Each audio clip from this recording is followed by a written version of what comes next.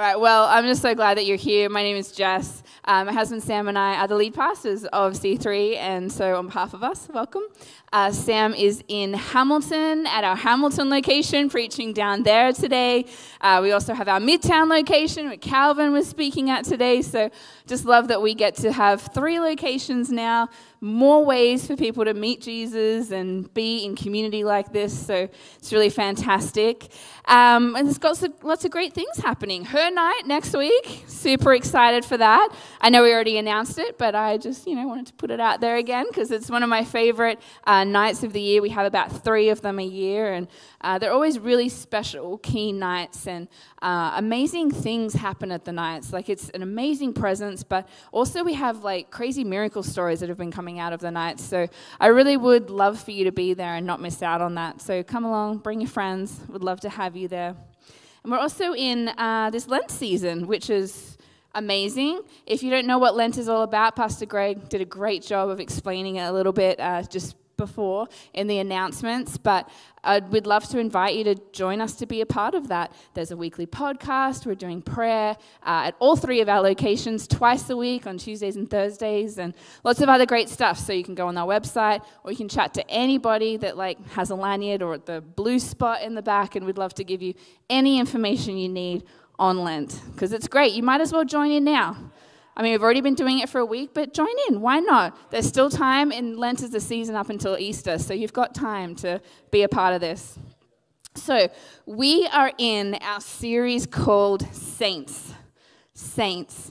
And I don't know what you think of when you hear the word saints. I know for me, for the longest time, I was I got this picture of maybe going to an art gallery and seeing those really old paintings with someone very pious with the halo above their head, or a statue, some old beautiful statue in a beautiful place, being a depiction of what a saint would be.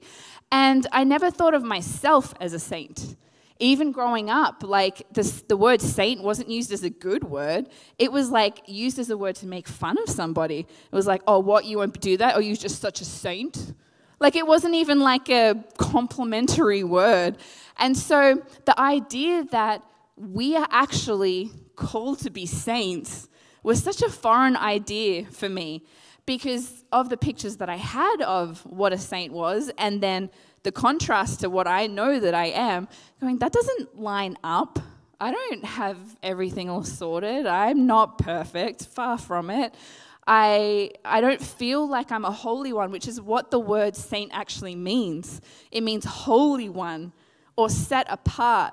And I'm I don't feel holy. I don't feel set apart. I feel very average and very ordinary. And so that's why we're talking about this series, because the actual fact of it is that we are all saints. And where it comes from is this book of the Bible called Corinthians. And so Paul has written a bunch of different books in this Bible, and a lot of them are actually to churches. And so the Corinthians was actually a church. It was a church in Corinth. So he's saying, hey, C3ers, this is a letter to you. Hey, Corinthians, this is a letter to you. And he talks about that we are called to be saints, called to be holy ones, set apart. And then the rest of the book, though, doesn't talk about how perfect they are. He's not saying, well done, good job, you guys are saints because you've nailed this, and you're doing this perfectly, and you're doing that really, really well as well. And did I mention everything else you're doing really well? Good job.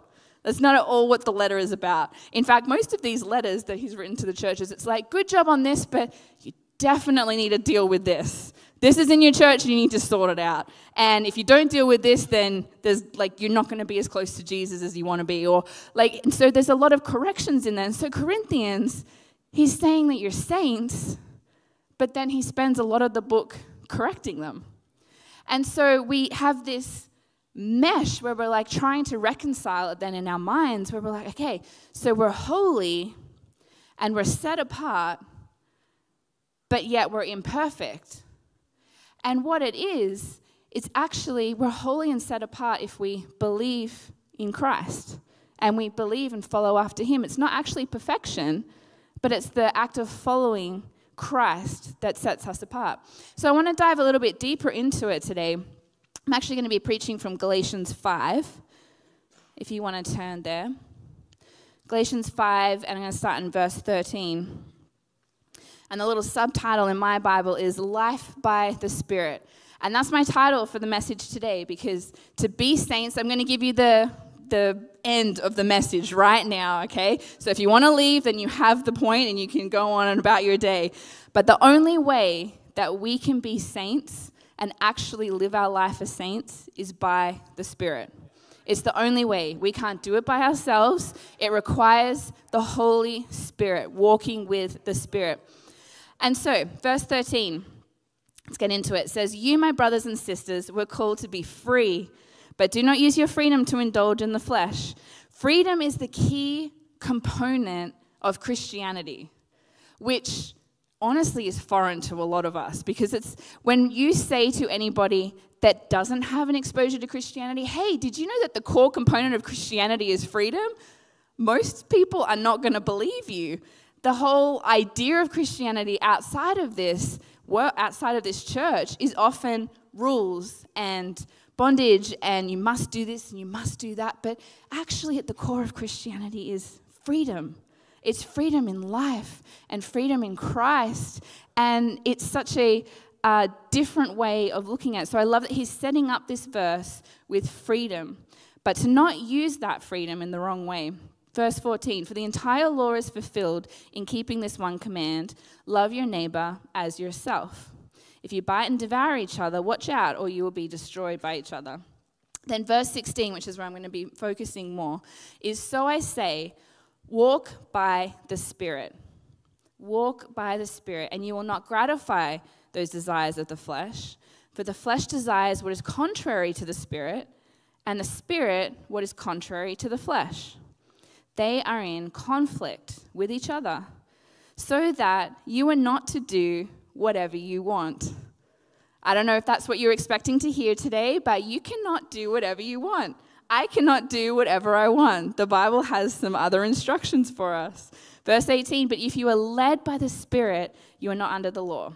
19, this is where it starts getting like listy. So it's like the first part, he's saying, okay, just as a reminder, before I get into all these lists of things, because I don't want you to think that Christianity is a bunch of lists of do's and don'ts. What I want you to remember is it's freedom. Freedom, freedom, freedom. And God actually wants us to be free from bondages, free from oppression, free from pain. However, there are some lists that I want to share with you. And so in verse 19, he starts to go into these lists. He says, "The acts of the flesh are obvious: sexual immorality, impurity, debauchery, idolatry, witchcraft, hatred, discord, jealousy, fits of rage, selfish ambition, dissensions, factions, envy, drunkenness, orgies, and the like," just in case I missed a few. It's not an extensive list, it's pretty extensive, but there's definitely more there as well. And then it says, "But I warn you, as I did before, that those who live like this will not inherit the kingdom of God." And it's not the reason that people don't inherit the kingdom of God when they live that way is because to be in relationship with Christ, we do need to be holy ones and set apart. I'm kind of pointing out the wrestle here. And in order to be in his presence, there needs to be perfection, but that actually comes through a relationship with Jesus. I'll get there. So, verse 22, and then this is the really good news. So it's like freedom is the basis of your Christianity. Please walk by the Spirit. There are these other things that you're going to get stuck in, but here's the good news. The fruit of the Spirit is love, joy, peace, patience or forbearance, kindness, goodness, faithfulness, gentleness, and self-control. Against such things there is no law, and those who belong to Christ Jesus have crucified this flesh with its passions and desires. So since we live by the Spirit, let us keep in step with the Spirit, and let us not become conceited, provoking and envying each other. You know, growing up, I grew up in a Christian home, and this verse, this fruit of the Spirit verse, was actually one of the memory verses that my mum had done. There was a time when she got all inspired to, I don't know if anybody else grew up in a 90s Christian home, but I'm going to give you a little snapshot into what it was like. She got inspired once went to like the big chunky family computer and typed in some scriptures and printed them out. She designed them with like clip art. I'm pretty sure like the Fruit of the Spirit one had like a picture of grapes like on the side. And I don't think they were color either. We didn't have color back then. It was just black and white. And she printed them off and she laminated them and put them in places around the house so that we would find ourselves reading them at times. And I guess she put them in the most common places that we were spending our time, and that was the bathroom. And so I remember this verse being like on the door that I could see from the shower. And I guess I spent a lot of time in the shower because for me, this verse is one that I read over and over and over and over again as a kid. And it's one that I could still recite in a second now. It's ingrained in me. And oh my goodness, learning and memorizing scripture is so good for you. It's so good for us. I know it could seem like a thing that we get our kids to do, but we don't do it. No, it's so good for us. But as a 7-year-old, I didn't necessarily know the context of what that was. I actually don't think I knew what I was reading. What is a fruit of the Spirit? Like our kids at the moment are actually learning this very memory verse in C3 Kids, which is crazy. There's a little magnet that we sent home for all the parents, and it has like a little picture of a salad bowl, and each piece of fruit has a different fruit of the Spirit on it. And I love it. I'm so glad that they're learning that. But to have the context of what this scripture actually is so key. Because if we don't know the context, then we won't use it correctly. We won't know how to use it right. And we can do that so often. So many times we can pick verses out of the Bible, just like, oh, that one sounds good. And we can start quoting it over our life or even telling it to other people. And yet it's completely out of context. Like, even, do you know Jeremiah 29:11? It's like, for I know the plans I have for you, says the Lord. Great, you can own it as yours, but he's actually speaking to Jeremiah. So, like, we can kind of own it as ourselves, but, like, read it in context. Because the whole story of Jeremiah is actually really crazy and really exciting and a great story to read rather than just pulling the scripture out and going, God has good things for me. It's much better that we know the context. And so this scripture with the fruits of the Spirit, I wanted to dive into that context. Like I said, he starts with freedom to really set the preface for the whole scripture. And then he talks about the fight between the spirit man and our nature as well. And then the lists and everything. So let's get into kind of more of the depth of the context. So in verse 16, it says, so I walk by the Spirit and you will not gratify, right, so I say, walk by the Spirit and you will not gratify the desires of the flesh. 17, for the flesh desires what is contrary to the Spirit, and the Spirit what is contrary to the flesh. They are in conflict with each other, so that you are not to do whatever you want. So my first point is our flesh and spirit are in conflict. They're in conflict. The flesh in this part, it does mean our body, like our physical body, but it actually means like that natural, I guess, sinful side of man. And like what we naturally want to go to rather than what God wants us to go to. And the truth is that every single one of us have it. None of us get to a point where we no longer have that. And this honestly opened my eyes as I was studying this scripture, because in culture and what I've heard so much is there's so much talk around, I guess, wholeness. And you know what? You need to like really reconcile everything that's going on inside of you. And you need to be one with your body, and you need to be one with your mind and everything. You need to be very present. You need to be very one. You need to have a good understanding of where you want to go and step out of that in the fullness of who you are. There's some element of truth to that, but can I encourage you that you're actually never going to get there? Because what Paul is saying in here is there's actually, if we are following Christ, we will always have a conflict inside of us. A forever conflict, a forever contrary part of us. And so if we disqualify ourselves and we go, you know what, I'm not going to step out on the things of God until I can solve this thing inside of me. I don't want to have this conflict, so I'm just going to solve it first. You're never going to get there. We never will, because this conflict will be there forever. And even Paul talks about him having the very same conflict. There's a scripture in Romans where he talks about, he's like, why do I do what I don't want to do? And then I don't do what I want to do.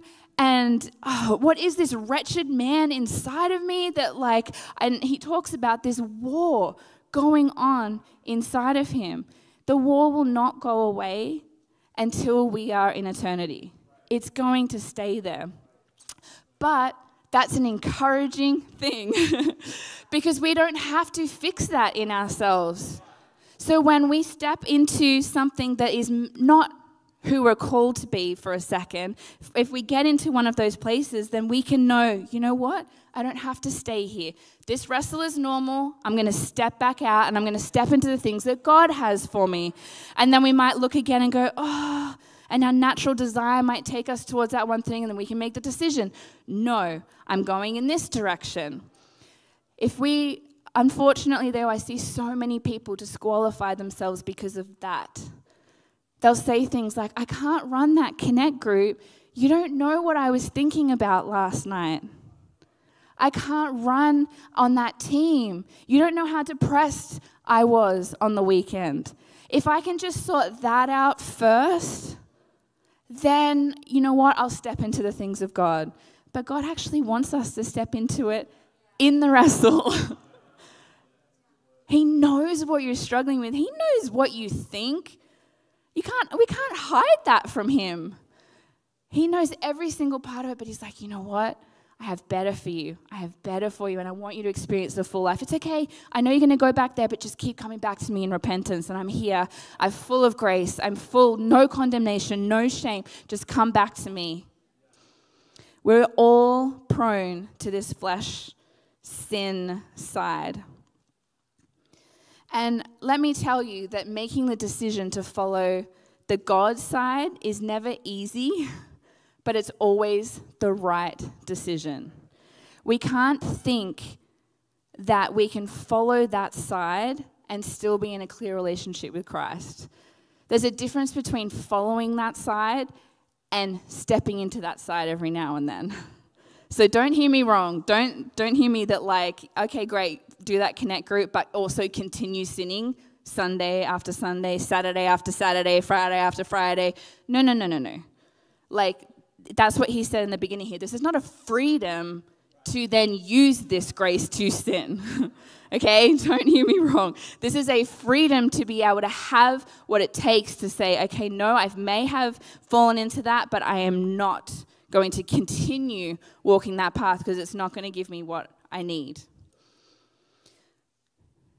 I love then, so you go back to the scripture, and he talks about in the next part in 19, so it's freedom. I love that he sets it up with freedom. I know I keep saying it, but I just love that he sets it up with freedom. And then he encourages us, doesn't sound like an encouragement, but he encourages us with the conflict that's going to be inside of us. It's okay. Get used to it. It's going to be there. It's okay. Every single one of us have it. Let's recognize it and step into the things of God. And then in verse 19, though, he says, the acts of the flesh are obvious. That's my second point. The acts of the flesh are obvious, but sometimes they're not. So this list that he goes through, so sexual immorality, impurity, debauchery, idolatry, and witchcraft, keeps going on. Some of those, sure, they may seem incredibly obvious, but I would say that a lot of us have actually every single one of us has a predisposition to one of those things, if not multiple of those things, but they're not always obvious.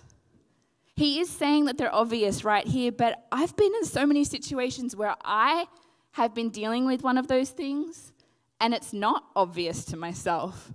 I think that I'm right to be dealing with those things. And so when it actually becomes obvious is when we're walking in step with the Holy Spirit. Then, oh my goodness, when we are in that new spirit man, that stuff, heck, it is so obvious. It is glaringly obvious that it's not who we're created to be. But when we're over in here, it's actually not as obvious. It kind of just becomes normal and natural, but it's not serving us well. So for me, social media is it can be a very big problem in my world. I love it and I hate it and all of the things. And it's beautifully inspiring and incredibly depressing all at the same time. And I know for my husband, different algorithm, very different algorithm to mine. For him, his jealousy probably comes up when, I actually send him a lot of golf memes now. And so my algorithm is actually starting to look a lot like his algorithm. So I sent him like golf memes and stuff, and I saw one come up the other day. Did you know that there is like an Airbnb you can go to, or the golf guys are like leaning in right now, tell me more, that has its own golf course that you can just like play on while you're staying there. You can play all day. Jesse, you can play all day. You can play all night if it's well lit, Yeah, talk about heaven, right? Not for me, for my husband though. But I can imagine he would look at something like that and be like, oh, I would love to do that. And he's more holy than me, so I'm sure that it stays at that. For me though, my algorithm just loves to poke at my insecurities.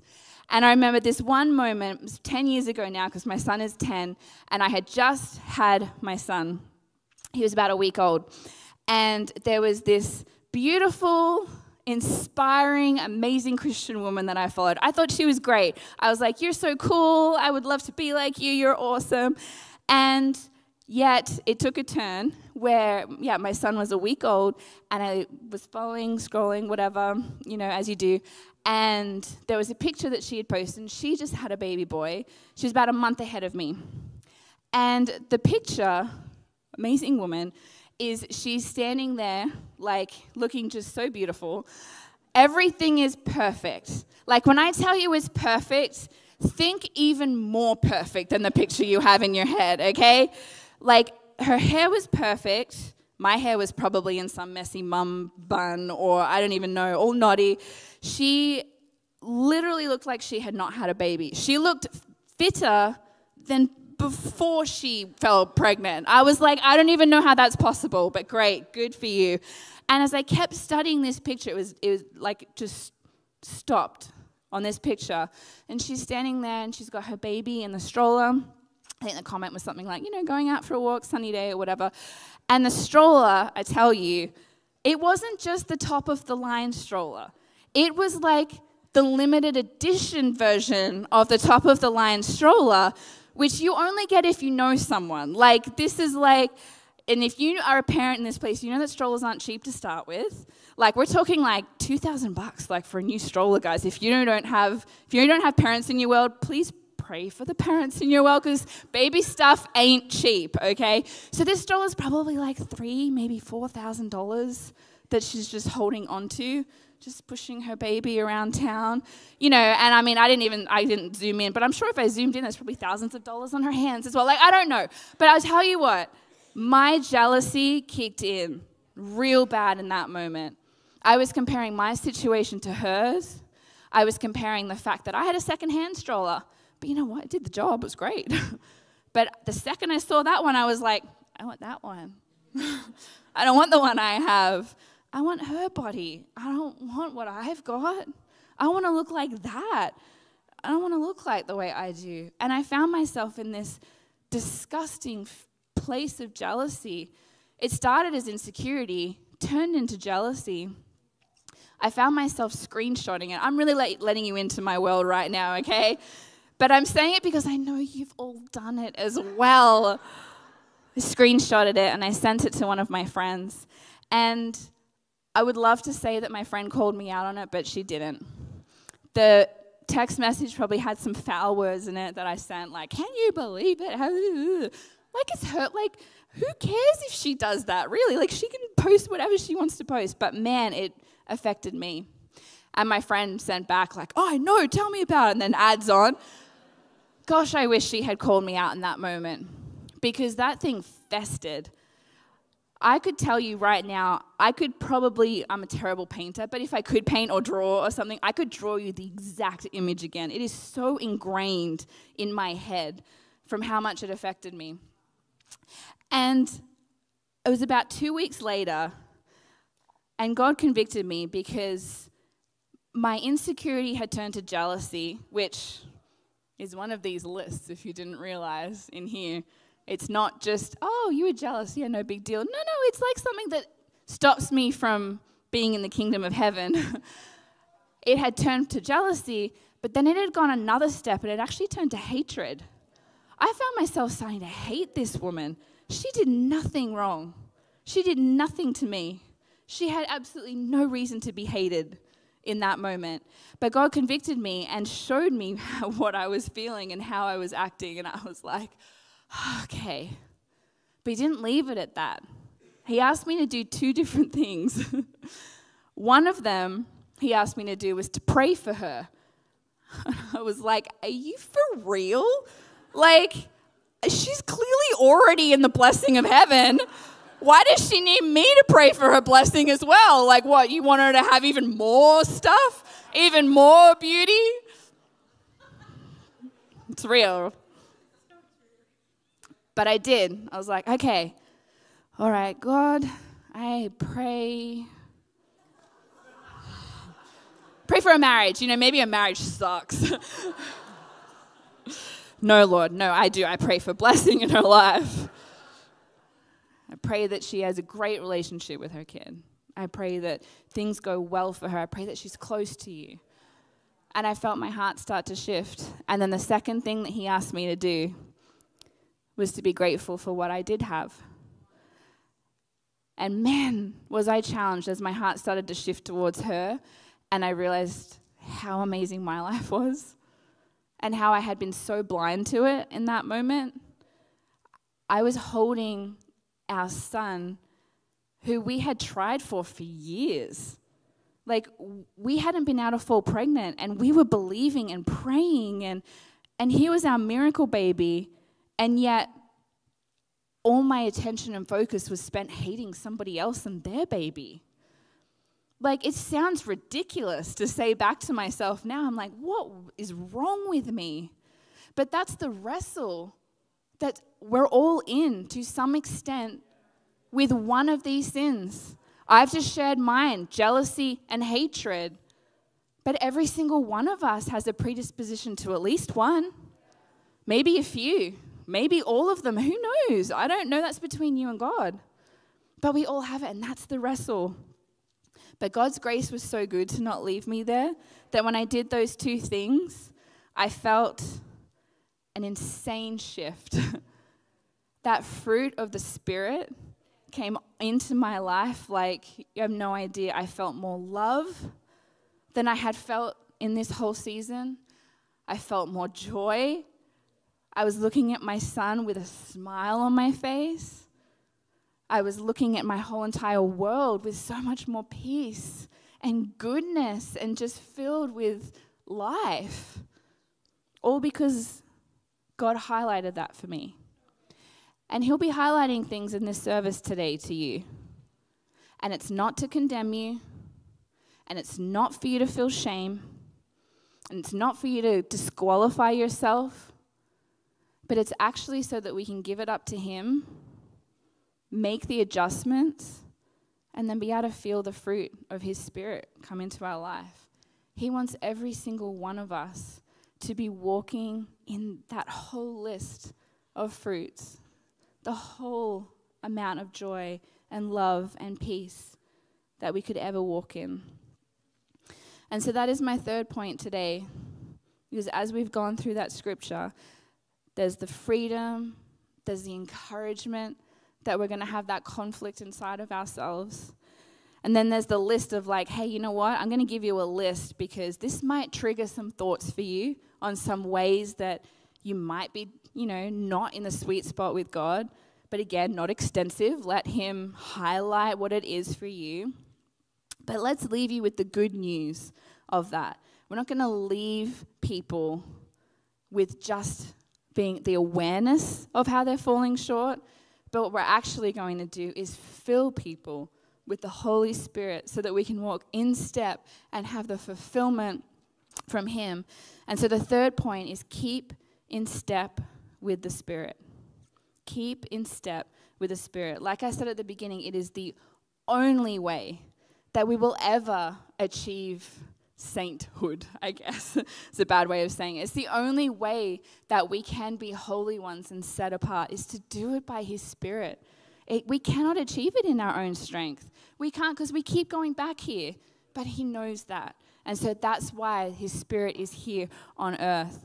And you know, we say often as a church that we are Spirit-filled, but we are down to earth. And that's because, honestly, a lot of the time when someone says the Holy Spirit, we get some weird thing like thinking up in our head. I grew up in a very Pentecostal upbringing and saw some really weird things. Really weird things. But when I read the Bible and I see the fruit of the Spirit, none of that list is weird to me. You know, when you're filled with the Holy Spirit, it doesn't say, hey, the fruit of the Spirit is levitating. You're going to levitate now. Isn't that so cool?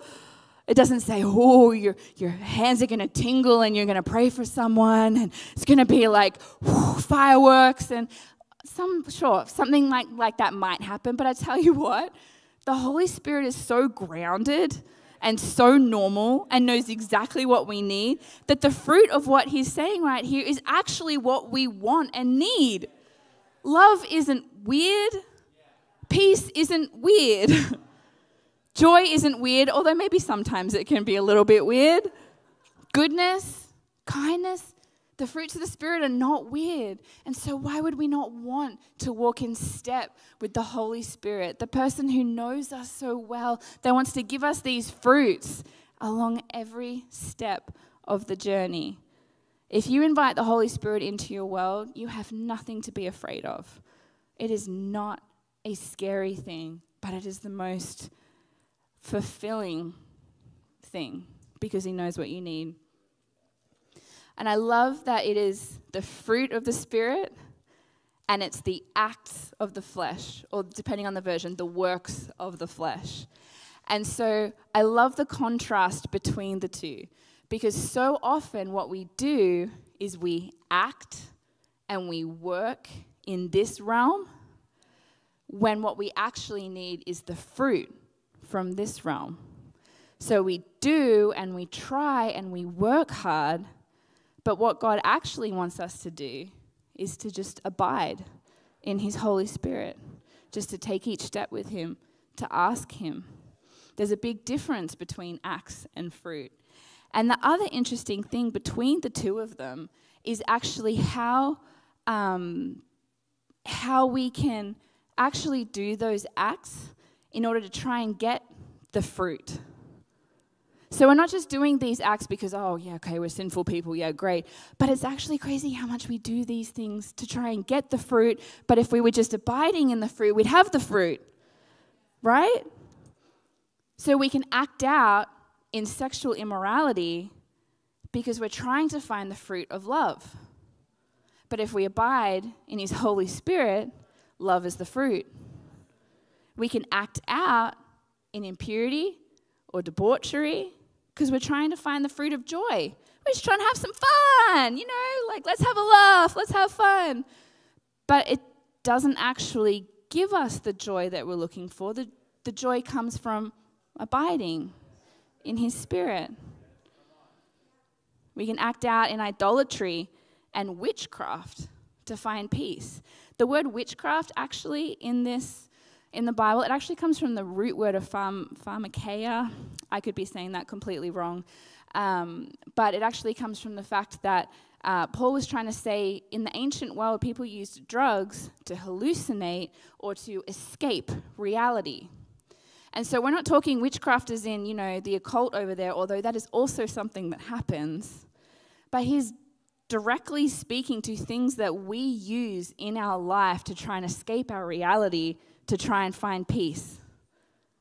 But peace can't be found there. We can't work our way and act our way to peace. It only comes from the fruit of the Spirit. And I was acting in jealousy and hatred towards that girl because I needed the fruit of love. I wasn't feeling God's love or his peace or his joy in that moment. My husband was away. My son was 7 days old. My husband actually had to fly to Australia when Noah was 6 days old to bury his mum because she passed away 2 days before Noah was born. And so here I was, I'm not feeling joy. I mean, I was feeling joy with my son, but man, that grief-joy mix was a real mix. I didn't know what things were happening, but I reckon that jealousy and that hatred would have been a way to kind of gain some joy in my life. Send it to a friend, make her laugh as well. Haha, now we're both laughing at this girl. Oh, there's some joy. It didn't actually give me that. It actually really left me feeling the opposite. So no amount of acts will get us the fruit. Only obedience and walking in step with Christ.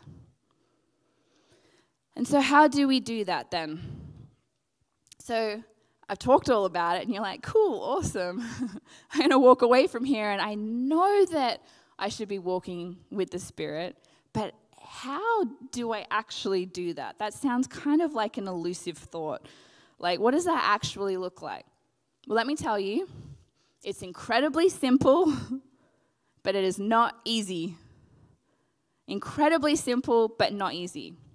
Number one, pray regularly. So simple.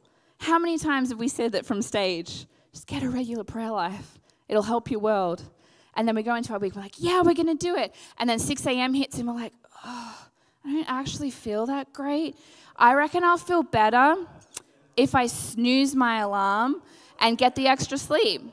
I'm saying it because I've done it, okay? I'm saying it because I've done it. And then I wake up 10 minutes later, I tell you what, I don't feel any better, okay? That extra 10 minutes sleep did not replace the extra prayer time.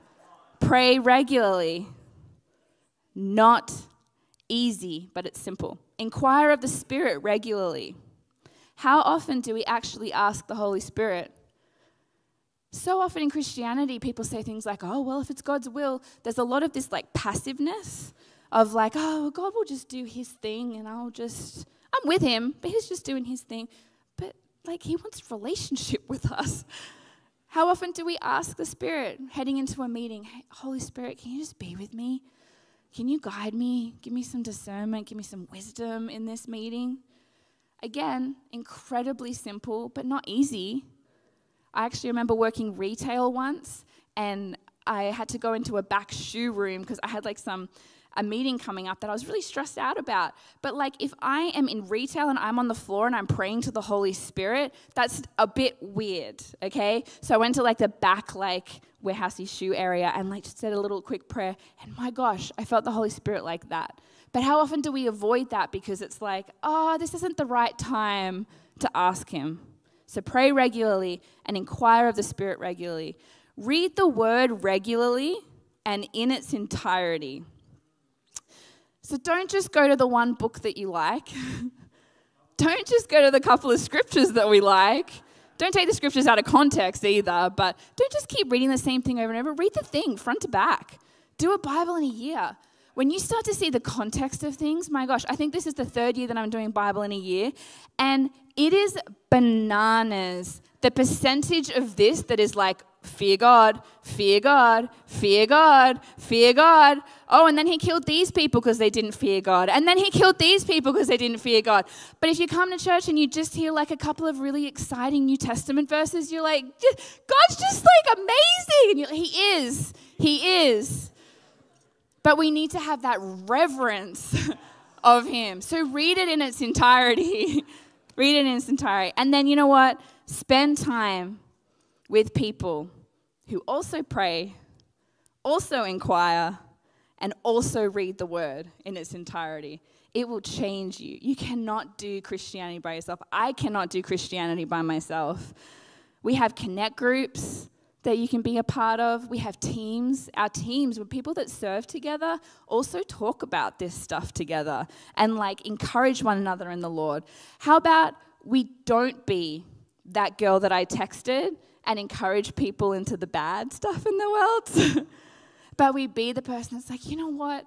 I know you're feeling that way right now, but how about we think differently about this situation? How about we inquire of the Holy Spirit in this? Have you read a scripture that helps you with that recently? Let's be those friends. And that's what we've been talking about with one-to-one discipleship.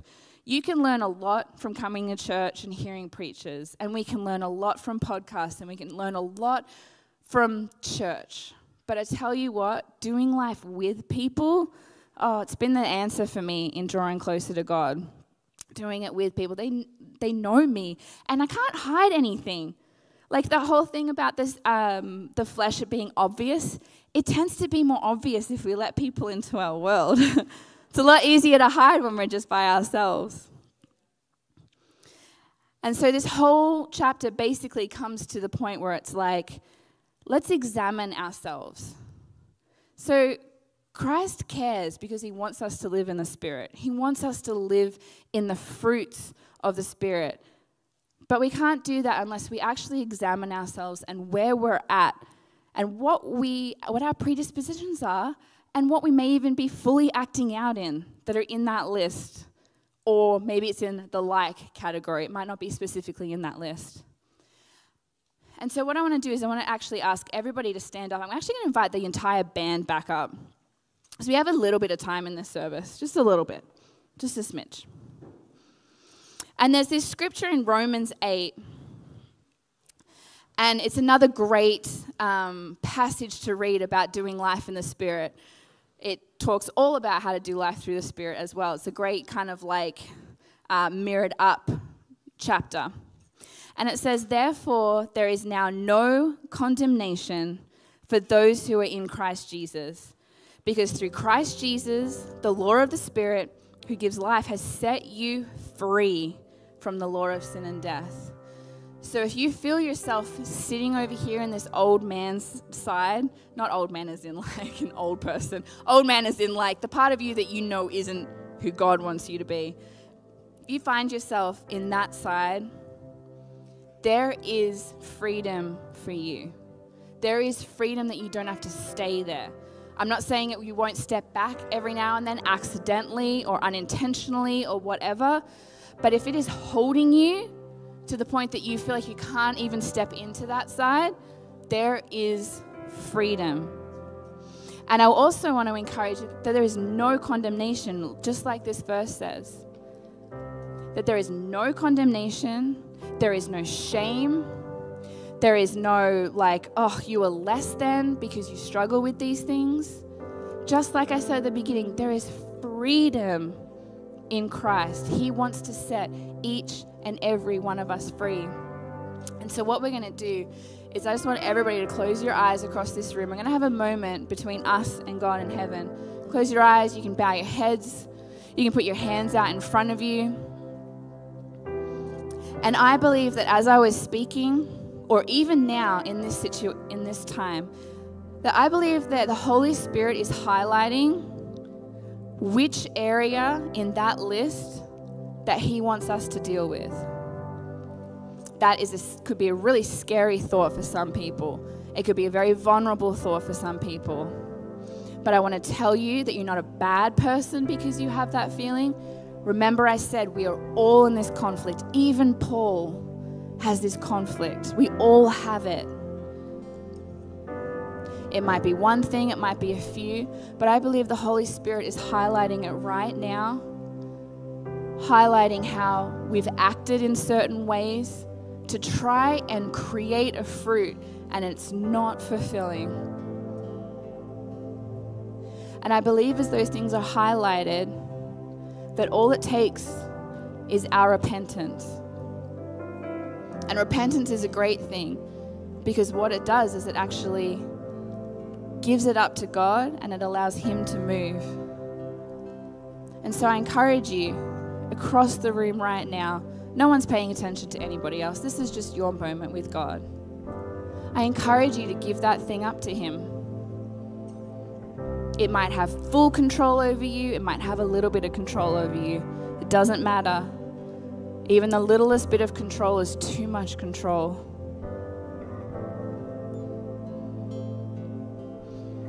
I believe right now, the Holy Spirit is in this room and it is ministering to every single person, that as we are here with repentant hearts, the fruit of the Spirit is filling each and every one of us. Whatever that act is, whatever that work is, that wants love or is doing it for peace or is doing it for joy, as we repent, I can feel the Holy Spirit filling every single one of us with that fruit, that there is joy filling up people's hearts where there has only ever been heartbreak, where there has only ever been despair, but there is joy, that there is peace filling people's hearts in this room that have never felt peace, that have carried stress and anxiety and worry and have done everything that we possibly can to try and gain peace. The Holy Spirit is meeting right now. A peace that transcends all understanding is what the Bible says. It will not make sense. These fruits of the Spirit do not make sense in our head. Don't try to make sense of them. Thank you, Lord, that you are here in this place. I thank you for every single person right now, Lord. I thank you that you love every single individual in this room, that there is absolutely nothing that we could hide from you. And so your love is that much more exceptional because you know every single detail of our world, and yet you love us. And Lord, I thank you for how your Holy Spirit is ministering right now. I thank you that it will not be the end, that as you continue to highlight things through the week, that we will continue to be obedient, Lord, and continue to repent and give them up to you and continue to feel the fruit of your Holy Spirit come into our worlds, Lord. It is the only thing that will satisfy our needs. It is the only thing that will bring fulfillment. Thank you, Lord, for your presence. I thank you that it is not weird. I thank you that it is so accessible, that we don't have to be like the high priests in the Old Testament, but that we can access your tangible presence at any moment. Thank you, Lord, for how you're ministering across this room right now. Thank you, God. Thank you, Lord.